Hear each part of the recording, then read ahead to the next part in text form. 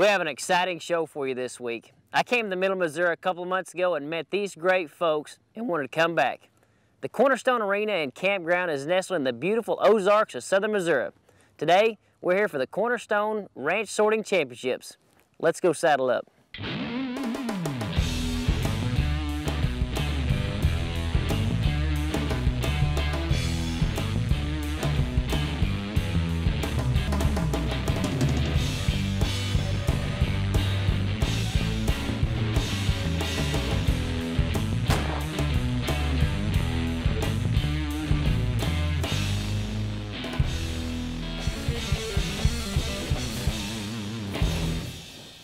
Let's roll.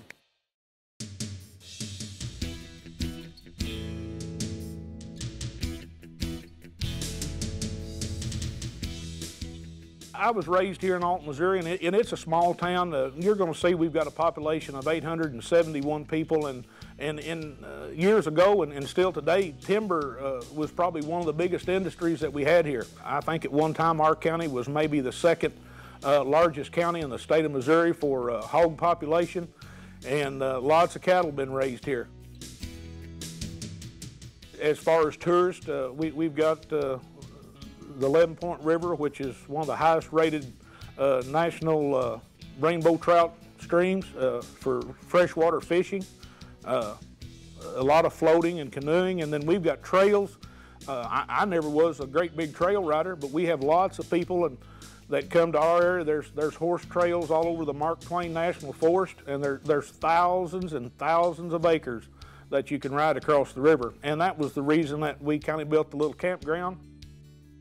We live in a real quiet, remote area. Around here you'll hear a horse nicker every once in a while, and the cows will bawl, and you'll hear a coyote holler every once in a while. And usually when we see headlights, we got company coming. And that's the kind of lifestyle we like to lead, and we like to share that with people from all over the United States.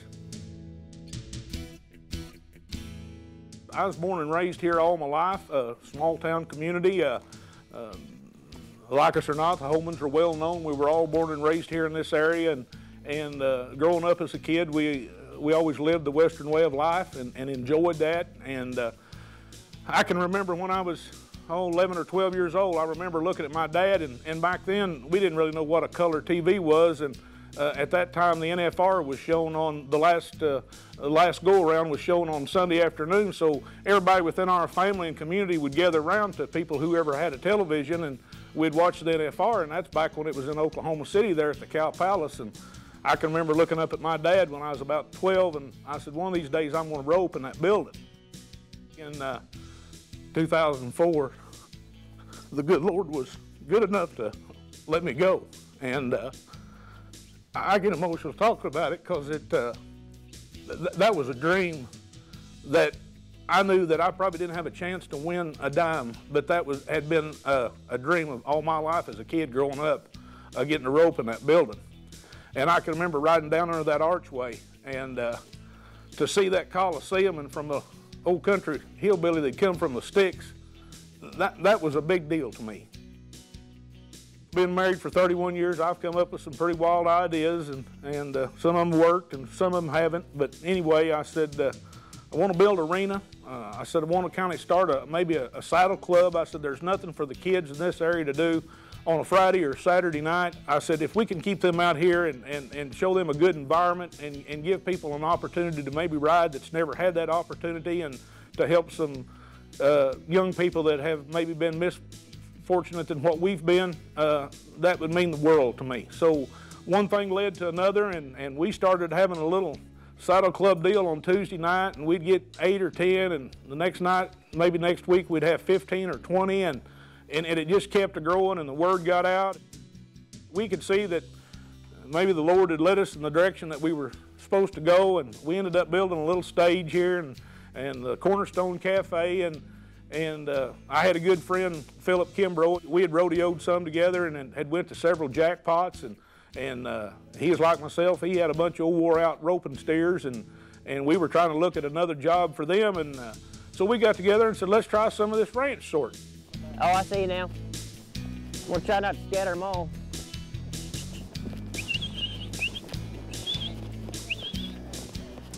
when we started the association, I told them, I said, there's 3 things that we're going to do with this association. And I said, we're going to fly the American flag, and I said, we're going to play the national anthem, and we're going to have prayer before every performance. And I said, if there's anybody here in this crowd that is going to have a problem with that, we probably don't need you as a CRSA member, because that's 3 things that we're going to stand behind. This episode is brought to you in part by T&L Supported Living, TJ Swift House Incorporated.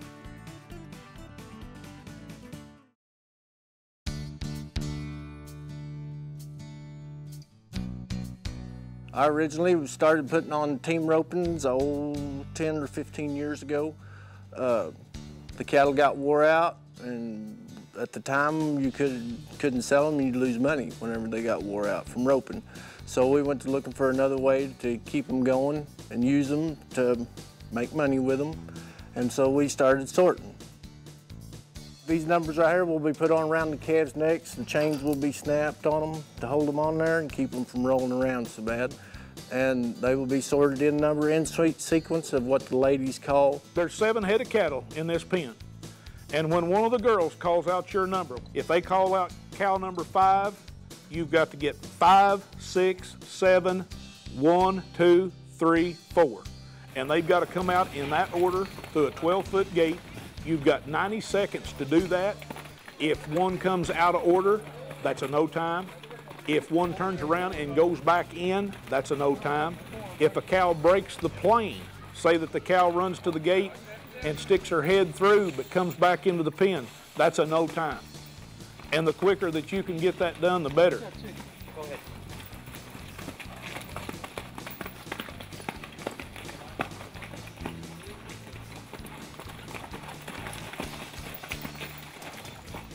Yep. 47.96. Got into team sorting simply because it was another avenue for my horses. And I don't rope, and I don't ride bulls, and I do enjoy trail riding, but I really love sorting. There's actually team sorting, and then there's ranch sorting, and there's not a lot of difference other than the arena size. In some states, your home state there in Oklahoma, it's huge. They had 11,000, over 11,000 teams at their finals. First place paid like $250,000. 49.37. Started out this year, January, one went to sorting in Mount View and won first. And then the year just started out good whenever we finally started sorting here at Cornerstone. It turned out to be a real good year. We didn't place first, haven't placed first every time, but the competition's good. Have got a few wins over the summer.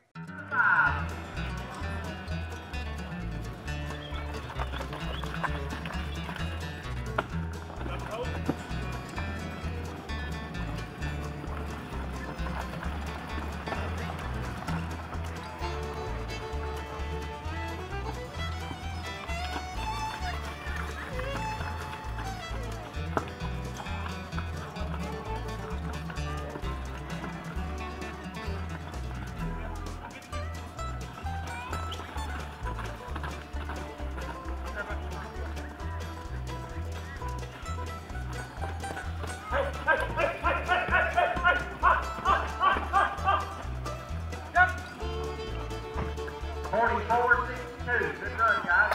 We've got a class that we had for 18 and under, boys and girls. We've got a class for 40 and over, for some of us old codgers. We've got a class, what we call a Pro-Am class, which consists of 3 people, 2 men and a woman, 2 women and a man. And then we've got an open class.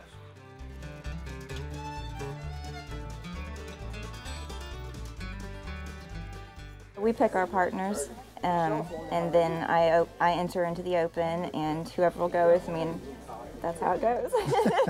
Yeah, you know, a lot of it depends on the week they've had before they get here. Yeah. But it's really a pretty good atmosphere. You know, everyone tries to help out the new ones, you know, and keep it all on an even keel.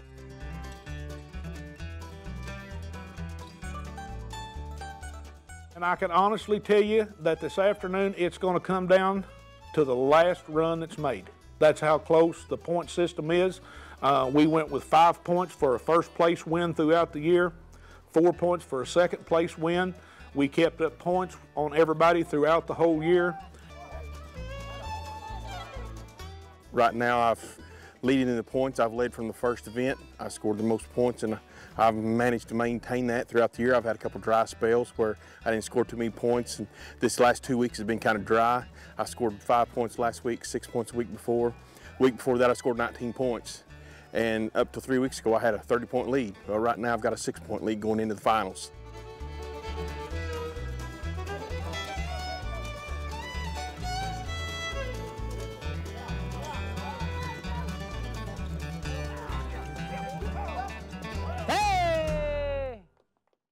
This episode is brought to you in part by Junction Hill S-Mart, Fuel Express, and Quick Connection.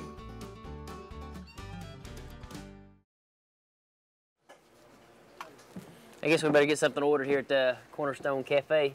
I think I'm gonna have a cheeseburger and your world famous Cornerstone lemonade. Okay, Heard we can about do that. Oh, thanks a bunch, man. There you go. Can we get you Appreciate it. anything else? Nope, I'm good. Okay, Thank you. When you go to marketing a name, the name means a lot. I had them all write down on a piece of paper of 8 or 10 names, and we all kind of had a family meeting one night. And out of all the names, Cornerstone popped up 3 or 4 times, and we wanted to make the T and Stone a cross, and that's what we've branded, and that's how we come up with the name of Cornerstone.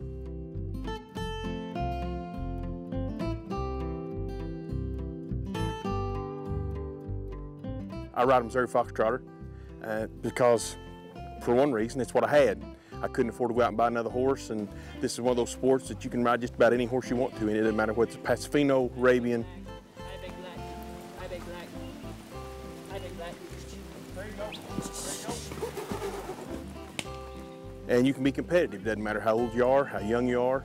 It's just a good sport.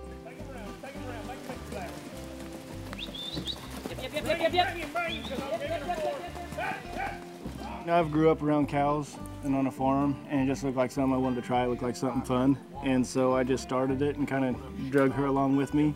Whenever she first started, she'd never even been in a pen with cows, other than feeding them some corn on Mr. Rooney's farm. That's about all she knew of cows. Oh, I'm loving it. I mean, I've always lived in the country, but anything with cows, I've never done anything like that before, so this has been a great learning experience and having a great time. People will help each other out. It's not a cutthroat game, it's a game of fun. And on practice night, you come in, just have a good time. I mean, people go home, they've laughed and they've carried on and they've just really enjoyed themselves. When they go home at night, it's just a real good thing. There you go. There you go. There you go. Roll back for 6. Me get 6. That's that second black one there. Keep pushing him. Keep pushing him. Keep pushing. It's a lot of fun to do with my wife. You know, I mean, watching her go in there and compete and seeing the progress she's made with working with her horse and the progress she's made in the pen and how far she's came, I'm just really proud of her. Where we're going to go in the future, I don't know. The future looks good. We've got some great ideas for next year. We've got some different events that we're going to hold right here, and we're just excited about what we're doing. And hopefully, you never know, we might change somebody's life. I just want to be an inspiration to somebody if we can. We've done this all summer long. We've had 15, 16 events, and so we know what we're doing. Our horses know what they're doing. And so today it's just a matter of going out and doing what you know how to do. I've never won anything before. So to me, I mean, in a lot of ways, it's the ultimate. Because, I mean, I've known guys that's won team penning, championships, roping, you know, all kinds of different things, and I've never won anything like that. So to me, it's just a thrill of a lifetime, I guess you'd say, to be able to win something like this. It's an exciting thing. You dream about it, but then when you get a hold of it, you think there's a possibility, and then you have people say, man, you've done got it wrapped up, you got it won, and you know in your own mind it's not over till it's over. It'd be nice if it was, but that's what the finals are all about. And you know, I didn't come today to get second place. I come today to win. And everybody that shows up here today will come to win. Hey, hey.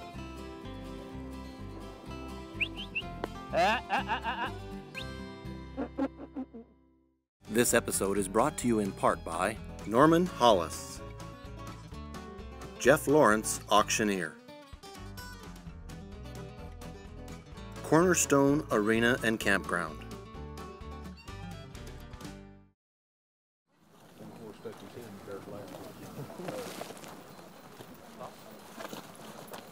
Yeah.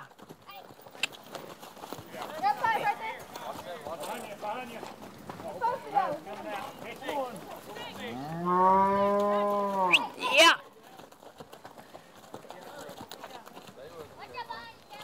Stay strong.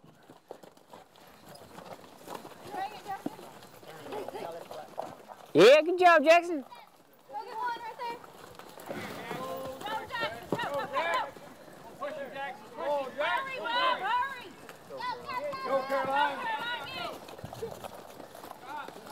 Yeah. I figured up the other night, out of the 80 members we've got 60 or 65 that are pretty much at every show that we have, and about 67% of our people at one point or other have won a check this summer. We want to be able to teach. We want to give people the opportunity that have maybe never had the opportunity to live the lifestyle that we've led. And just to put a smile on somebody's face, we've got people that come from our nursing home that will sit out here in a wheelchair. And Cord, I'll be honest with you, it's kind of like team roping, and I'd rather rope as to eat, and I'm a big old boy. But if you're watching this sport, you'd be better off to watch Flies Nest. I mean, it is about half boring if you're not doing it, but we'll have people to come out here and sit for hours at a time and just watch and visit and have a great big time and drink some of our Cornerstone lemonade, and that's what we built this place for.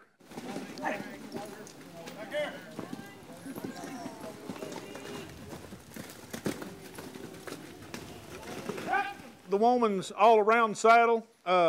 When you look at what trophy saddles are given out, and some of you older cowboys and cowgirls in here that's won trophy saddles over the years, you'll know how special these are. This girl really kind of took a commanding lead the first part of the year. She's an outstanding kid. She rides a great horse, and this goes to Caroline Shaw. Caroline had a total of 148 points. Come right over here, sis. Stand right here. And can you back up a little? You're going to hide under there? Stand right there by me. You hold the horn, because now it's heavy. They're all there. I mean, now they're saddled.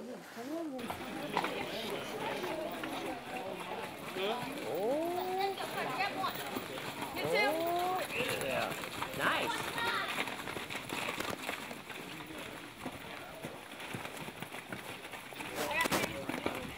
Yeah.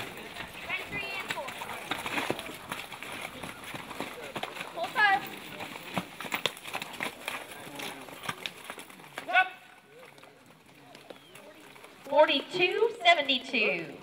We've had a great year. We've come down to the night of the finals. Some of the races were as close as within 1 point of each other. And we've come down to the all-around champion in the men's category, and we've got a tie. We're at 159 points apiece. Now, we're going to do this the cowboy way. We can flip a coin, or we're going to wrap 7 head of cattle. We're going to let each of you pick one partner. It'll be one run, and the fastest time is going to win that saddle. I'm going to flip a coin, and I'm going to call it myself, and that decide which man picks first. Bryce is heads, Mel is tails. It's tails. Mel, you pick first. Lake and Wade. Lake and Wade's been picked by Mel. Let's give him a big hand. Bryce, old buddy? Eli. Eli's going to pick his brother.